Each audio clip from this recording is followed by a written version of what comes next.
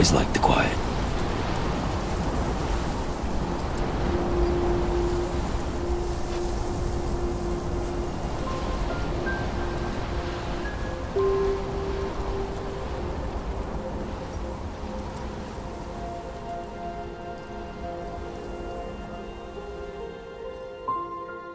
My initial impression of Death Stranding wasn't exactly favourable. The years of promise and secrecy surrounding the game had me expecting something else entirely. Some kind of sensational breaking point for game design that would redefine it for the next few years. All coated in the madness I'd come to expect from the mind of Hideo Kojima and his stalwart team. But the game I wound up popping into my PlayStation 4 on that cold November day instead felt like a plodding and meaningless endeavour from an auteur who had bought into his own hype. In some respects, I was right. For much of its playtime, Death Stranding is a dull, often boring experience. But it's through this mundanity, that Death Stranding eventually blossoms and flourishes into one of the most meaningful, perspective-shifting gameplay experiences I've had yet.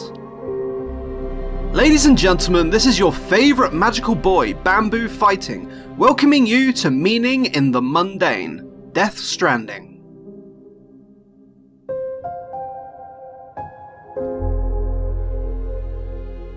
Death Stranding begins as a cyberpunk Postman Pat simulator. You are popped into the shoes of Sam Porter Bridges, the courier tasked with reconnecting the separated citizens and cities of America. Or the porter tasked with bridging them, if you will. Other super creatively named characters include Mama, a mother, Heartman, a man with a dysfunctional heart, and Die Hard Man, a man who finds it really hard to die. I'm honestly surprised we didn't get a Mega Man style boss selection screen. I found these opening hours particularly monotonous, wandering the Icelandic, American wasteland, simply delivering packages to characters played by Kojima's friends in a display of some kind of not-so-humble brag. I did have the occasional encounter with the ghostly BT enemies, but they're rendered pretty trivial very quickly, ending up about as effective as a BT broadband engineer. There's one for my UK viewers. It was all very simple. Get package, walk a bit, build a path through rough terrain, and deliver package. Sure, there's hilly scenery to take in, and the occasional burst of dreary song, but I was hardly looking for the sound of bloody music.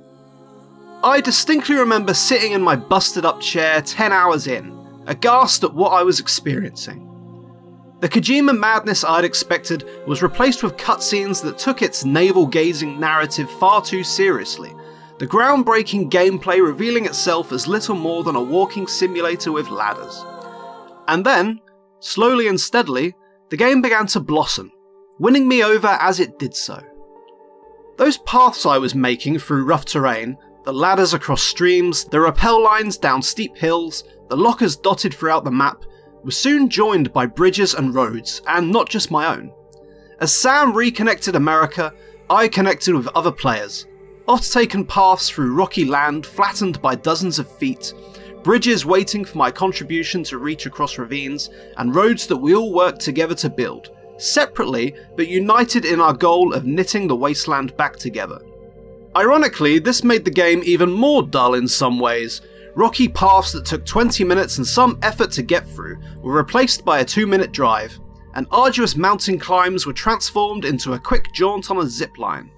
But this was part of what made me begin to appreciate what the game was doing, and the larger message being delivered through its simple but incredibly effective gameplay. Death Stranding is a lot of things, but I mainly saw it as a time-lapse of human and societal development. Paths forged by Sam and the players becoming bridges and roads to connect America, mirroring our own species' slow connection of the entire world, where boats and bridges paved the way for roads and aircraft, eventually facilitating the development of a net with strands connecting every corner of our world, the internet. And if I can get real personal and real pretentious for just a minute, this all made me reevaluate parts of my own life. I've had a few jobs in my time, but like many of us, my work life has been marred by a sense of listlessness, a lack of purpose or meaning to what I viewed as dead-end, pointless jobs that provided little meaningful contribution to the world. The absolute lowest point of this was when I worked in a factory, spending 8 hours day after day sat on my fat ass assembling electrical discharges for aircraft. I despised those 3 years, and after escaping it, I vowed to never return to that line of work. However, Death Stranding gave me new context for that job, and every other since, shifting it into a greater frame of reference that allows me to see these wastes of time in a new light. At first glance, Sam Porter Bridges suffers from a similar malady.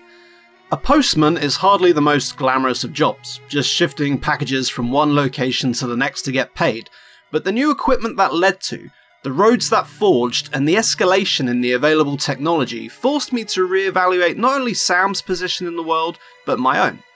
Much like Sam's deliveries were a tiny step toward reconnecting America, those discharges I spent 3 years building were a tiny, minuscule step in building the aircraft that connect our world. And that's what Death Stranding showed me with its hopeful message, that all of us, no matter how boring our jobs, connect the world and contribute to its development in some tiny, seemingly insignificant way, and missing even a single one of those knots sets us back irreparably. And I think that's what Kojima and company's goal was with Death Stranding, to show us through its unique, unprecedented gameplay, through the small ways in which we're all connected, we can find a little bit of meaning in the mundane.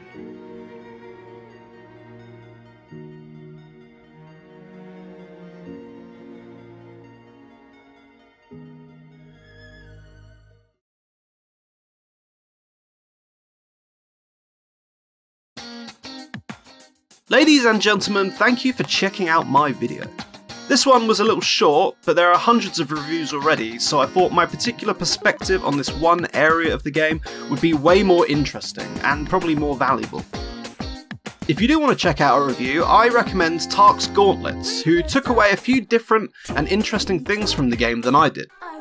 If you enjoyed my video, please consider checking out more and maybe giving me a subscribe.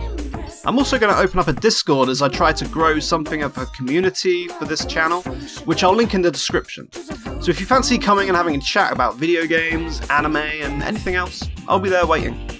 See you next time, Space Cowboy.